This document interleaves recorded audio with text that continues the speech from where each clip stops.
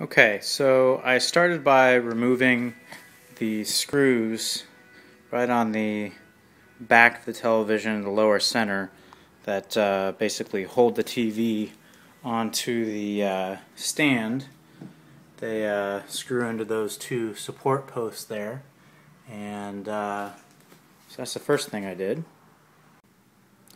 Next I removed all the screws around the panel that has all your ports and connections. There are a total of 6 screws, 2 there, 2 there, 2 there, and then another 2 on the side right here. And I'm just keeping a tray over here where I'm arranging my screws roughly how they appear on the back, so that when I put them back they're all in the right place. So next I removed all the outside screws, just starting from one corner and making my way around. The screws at the top are a little bit different than the screws around the sides, so these 2 screws right there, make sure you don't get those confused with the other screws. And so that's basically that. So I'm just finishing up removing these screws along the bottom. So there's another couple screws right here where the buttons for channel and volume and input and menu and so far are. So I'm going to remove those 2 screws there. And again, notice that those 2 screws have little washers attached to them, and they're different than a lot of the screws that go around the side. So make sure you don't get those screws mixed up. So again, just to make sure I'm not getting all my screws mixed up, I'm sort of laying them out as they are arranged on the television. So those 2 screws I just removed, those are the 2 side screws that I removed earlier, and then these are the 2 screws that connect where the buttons for volume and channel so far, and notice that I'm placing there so I don't get them confused, along with these, which were the screws that connected here. So just a good way to make sure that you keep your screws all in order. And then lastly, it appears that there are sort of 4 large-headed screws that form a square in the middle of the back of the television. So that's these screws here. So I'm going to remove those 4 screws, and at that point, hopefully I can remove the entire back panel. So these little plastic screws here, all they are is actually just little fillers to fill the hole where a wall mount would attach. So they do attach to the back panel, but they don't attach to anything inside the television, but you do need to remove them.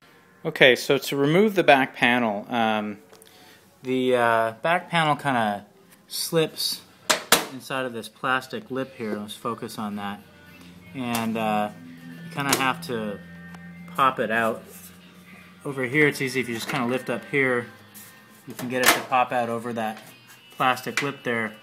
Also be careful because these under edges are actually pretty sharp. I just cut my finger on it, so be careful with that. Alright, well once you get those little plastic screws out of the middle, the whole thing kind of pops up pretty easily once you get it out of that bottom lip. And in fact I just lifted it up and leaned it against the back of my couch here, so I didn't even fully take it off.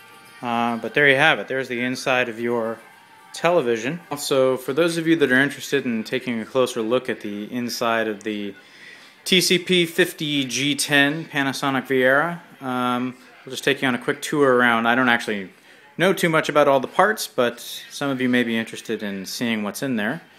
And so I'll take you on a quick tour around. We'll start at the center. So for those of you that know what all this is, there you go. And we'll just work our way up to the top. There are some cooling fans, I imagine, and you can notice actually dust gathers on the inside of there. So before I close this up, I'm going to clean that up. And as we come around to the side here, see a series of connections that run vertically along the side, and all those connect to a board here. I feel like I'm filming Tron or something. There's some heat sinks, I imagine. And here's where your volume and channel, menu, and input control buttons connect up. As we run along the bottom, we can see the built-in speakers and a series of connections that run horizontally. I'm guessing one of these is responsible for the infamous black stripe problem that I'm having.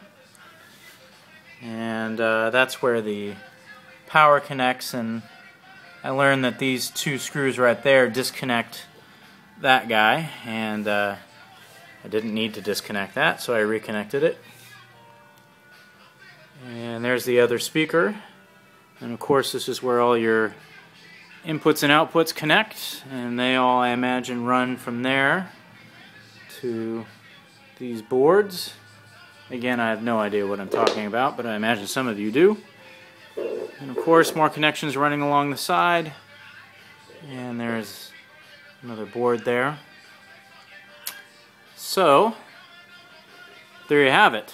So hopefully that will be useful to some of you, and that is the little town of circuitry inside the Panasonic Viera tc-l47e50G10.